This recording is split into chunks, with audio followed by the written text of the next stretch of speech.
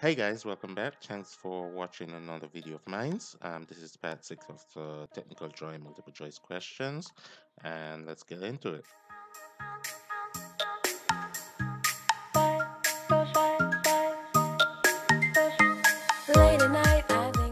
So this question asks, the diagram above illustrates, and this has to do with ellipse, illustrates the proper method of constructing an ellipse with trammel, that's A. B. Constructing the hyperbola as a conic section. C. Finding the foci, the normal, and the tangent of an ellipse. Or D. Finding the focus of a parabola. So right there and then you can see C because it's actually labeling the different points. So you have the foci, you have the tangent, and you have the normal to the tangent. Okay, so that's C. Which of the following diagrams illustrates how to bisect a straight line? And the answer would be A, because you need your compass on both sides of the horizontal line to strike your axis above and below that horizontal line. Okay. Using the orthographic projection for the diagram above with view G as the front, the end view H will be, so if you're using the G as the front, right? So G is the front here. H, the end view, will be this object right here. Okay, so as you can see, this is the shape right here. You have the front, which is G, and H would be the end. The view for the front would be B, but the answer that we are asking for, which is H, would be A. Okay. All right. In order to construct a tangent from the point P to the circle in the diagram above, so the point P is right here, and you want to draw a tangent from point P to the circle. So it either would end up here or down here, because remember, a tangent is a line barely touching or just touching the circumference of the circle. Okay. The first thing that you must do is to draw a line, basically. So you want to draw a line from the point, which is the center here, to the point P. Okay. So the answer would be C. Okay. Drawing P to the center. When you say drawing, they mean draw a line. Okay. Which of the following diagrams represents the construction of a tangent to the circle at a point on the circumference? And the answer would be A, because as you can see, there's a tangent right here. These are also tangent, but they say a tangent to the circle. So here you have the center line to the circumference, and then they found 90 degrees to draw the tangent to the line. So the answer is A. Okay. All right. What is the value of angle P in the diagram above?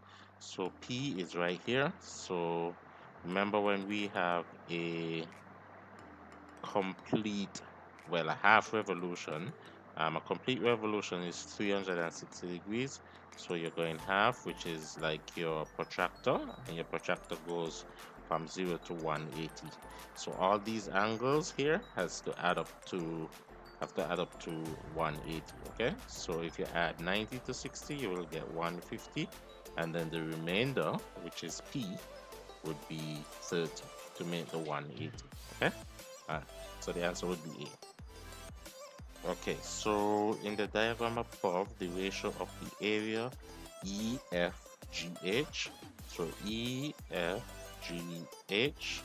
the ratio of the area of this area diamond here to EGIJ, which is EGIJ. So the diamond or the kite to the square would be what ratio? Okay, so right there and then you see the smallest sections that are cut up into triangles.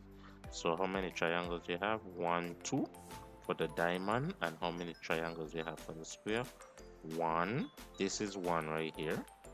2. Just pretend you have 1 here.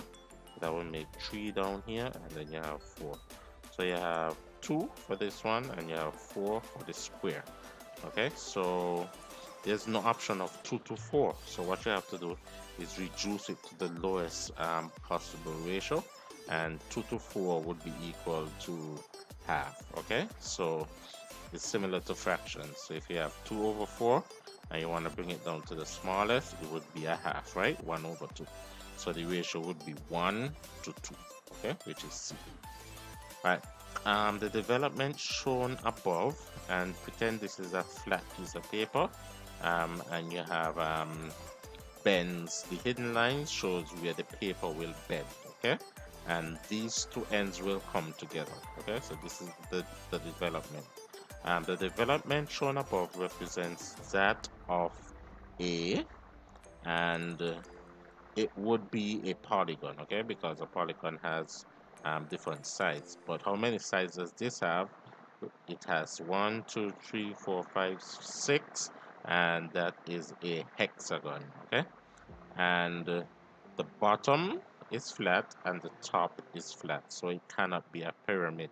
Remember, a pyramid, it starts broad at the bottom and then comes into a point at the top, so it cannot be a pyramid. So the answer would have to be a hexagonal prism. Okay, hexagonal prism. Right. Which of the following procedures is used when constructing the circumscribed circle of a triangle? Okay, so circumscribed circle of a triangle is a circle going around a triangle, any triangle. Okay, and one of the first things that you have to do when constructing a circle around a triangle is to find the center of the circle. And to find the center of the circle, you have to bisect two chords or two sides of the drawing itself. Okay, so the answer would be draw any two chords.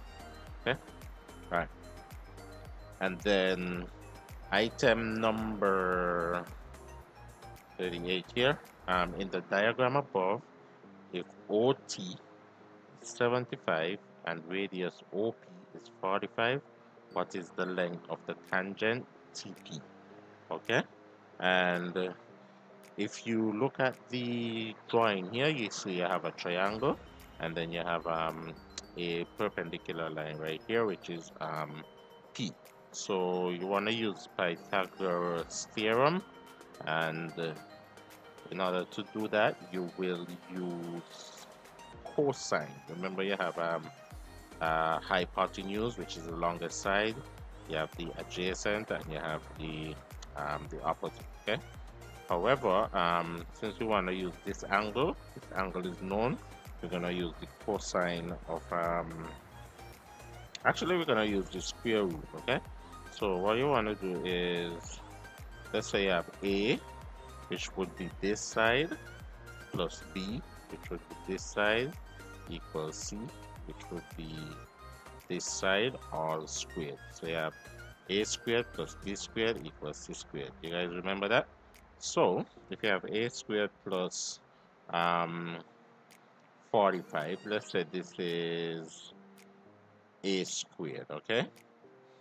And you have B squared, that would be equal to C squared, okay? So let's say B squared is 45 squared, and OT, which is C squared, is 75 squared. If you calculate that in your calculator, you would get for the 75 you would get 5,625, and for the 45 squared you would get 2,225. What you want to do is subtract this line from this line, and you would get 3,600. What you do with the answer would be square root that answer, and you would get the length of PT, okay, or TP, and that would be 60. Okay, all right, that's it. Thanks for watching, and I'll see you on the next one. Bye.